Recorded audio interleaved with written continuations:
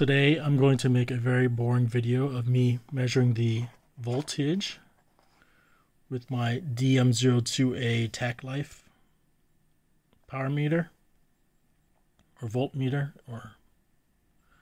and this here is the lr44 battery, which should measure 1.5 volts, but this is an old one, and so I'm measuring it.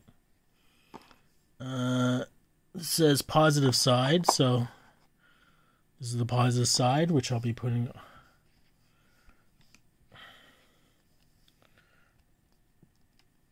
red is positive. Turn it on to a voltage direct current. It says direct current over here. So let's see what this baby ends up saying. It's a little more difficult.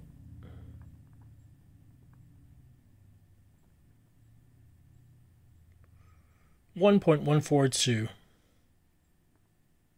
Not that great. Let's do as a bonus. I'll try other batteries that I have lying around.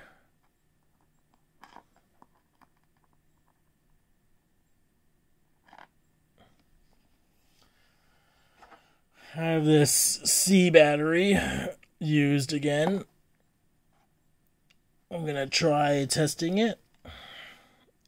Green on the positive terminal. The nice thing is they tell you what's positive and what's negative. 1.434 volts. Not too bad. Not too great. I think it's still usable, but might not be usable. Let's try this battery. This looks pretty new battery. Hopefully it's 1.5 volts. We'll see. It's only 1.4.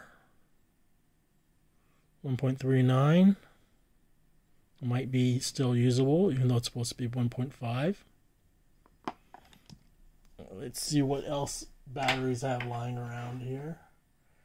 I have this rechargeable Energizer battery, which I think might have charged it, or maybe not.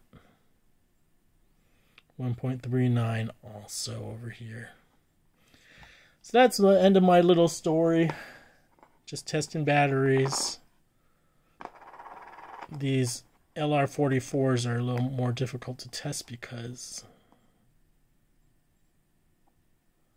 1.143 when it should be 1.5. A little more difficult just because of the way they stand. That's it. I can just measure things just because I can, and maybe someone wanted to know how to plug in a DM02A multimeter. Red wire goes here, black wire goes here, and then you just change it to the first one over here for direct current voltage readings. Have a good one.